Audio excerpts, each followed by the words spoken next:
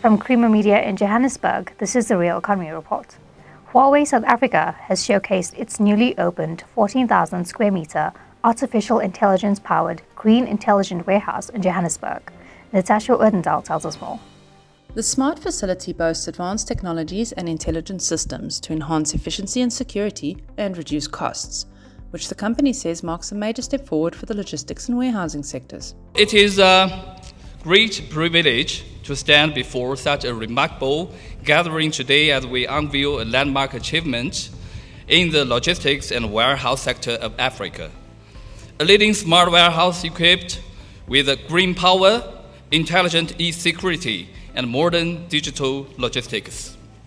So this smart warehouse serves as Huawei Central Hub in South Africa, providing continuous supply capabilities to support our customers and partners in the region.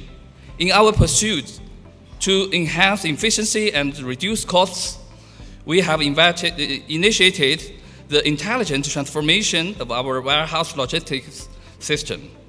Currently, we have implemented smart warehouse solutions in the Asia Pacific, Latin America, and the Middle East. Notably, the South Africa Central Warehouse marks Huawei's first smart warehouse on the African continent. The warehouse is driven by Huawei's green power solutions, e-security systems, and modern logistics, called the GEM framework. The GEM framework is delivered through a digital warehouse management system, which makes it possible to automate 60% of daily processes. AI-led solutions allow the facility to achieve an overall increase in efficiency of between 70 and 80% when compared with traditional warehouses. We have two warehouses here on site. We have our S9 and we have our S10 on that side. Total size of this warehouse is about 15,000 square meters, allowing for 14,000 worth of actual warehousing space and 12,000 square meters worth of storage space in our facility, the other being the operational side of things. In this facility, I know it's not much, but we do pack a punch and we do have quite a big inbound, outbound. We are run by 34 operationally based staff in this facility.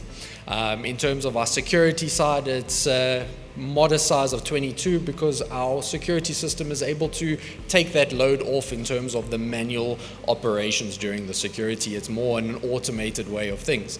Like Mr. Will mentioned, in terms of our capacity, we are looking at about 2,500 cubic meters worth of equipment outbounded on a daily basis. Traditionally, in this size of warehouse, we are looking at about 1,500 cubic meters of outbound with this type of facility and infrastructure that we have. In terms of our outbound per day, we're looking at about 1,500 cubic meters worth of outbound per day. Traditionally in this warehouse, like I said, we're looking at about 800. So looking between 70 and 80% efficiency improvement in this facility and overall through our GEM solution. In line with the Green Power Solutions component of the GEM framework, the facility uses a PV system, supported by a Huawei inverter on each building, which generates around 90% of the facility's daytime energy needs. It enables companies to meet their own energy needs and achieve further returns on investment by trading excess power back to the grid.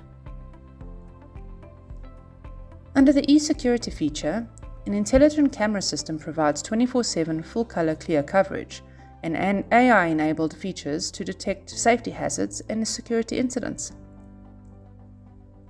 The modern logistics component ensures that picking operations in the warehouse is 100% paperless, using PDA scanners for real-time operations.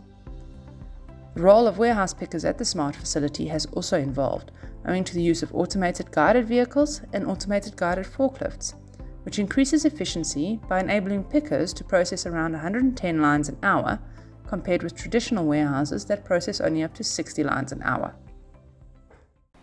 That's Creamer Media's Real Economy Report. Join us again next week for more news and insights into South Africa's real economy. And don't forget to listen to the audio version of our Engineering News daily email newsletter.